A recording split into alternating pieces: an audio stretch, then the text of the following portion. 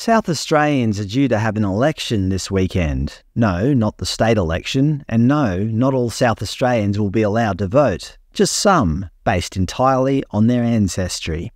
If you don't fit the prescribed ethnicity, you can't vote. Well, maybe you can't vote. I'll get to that soon. Those people I just showed you are some of the candidates for the 6 regions in the upcoming 2024 South Australian First Nations Voice election. You may remember in last year's Indigenous Voice referendum, South Australia got the second lowest number of yes votes in the nation at around 35%. But the government don't care about your opinions and are pushing ahead with this state-based version instead. Of course, The Guardian and others are reporting that there is dirty misinformation being spread online, like saying that South Australians don't want this, which is a complete lie apparently.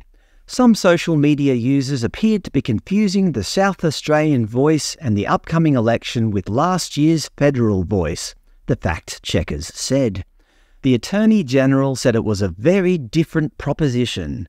So never fear, South Australians. What you voted for last year has nothing to do with what a very small percentage of you will be allowed to vote for this weekend.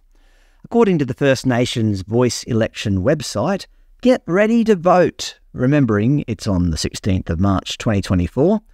I'm sure you're excited about voting, but there's a few rules to remember. To vote in the Voice elections, you must be a First Nations person. According to the statistics, 2.47% of South Australians identify as Indigenous Australians, meaning that the overwhelming majority of tax-paying South Australians will have no say in this. It should also be noted that voting in the First Nations Voice election is not compulsory, and there are no fines or penalties for not voting. That's odd, because according to the Australian Electoral Commission, voting is compulsory. It shall be the duty of every elector to vote at each election. That's weird, isn't it?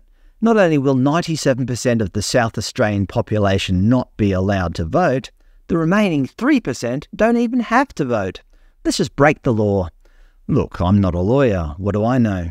According to the Electoral Commission of South Australia, voting in South Australia is compulsory if you are an Australian citizen and 18 years of age or older. Your vote is important and all votes are equal. Unless, of course, you don't fit the prescribed ethnicity, and then not only is your vote not equal, you can't even vote. Australia 2024. The Electoral Commission also have a list of rules. You can download them here.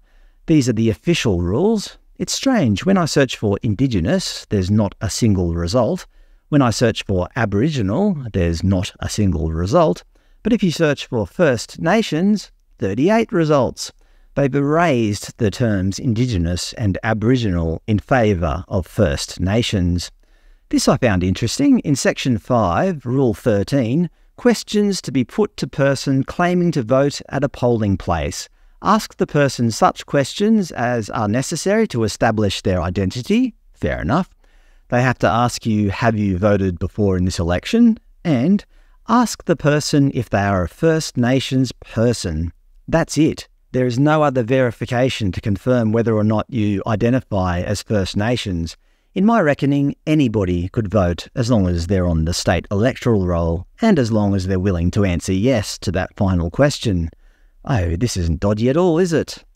Remembering of the 2.47% of people who identify as Indigenous, noting that children make up some proportion of that number and can't legally vote, voting in this election is not compulsory and there will be no fines or penalties for not voting.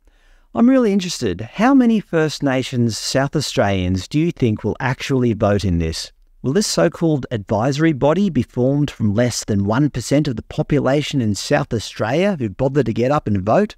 Doesn't that sound a bit scary that such a small minority of people will wield such a disproportionate amount of power?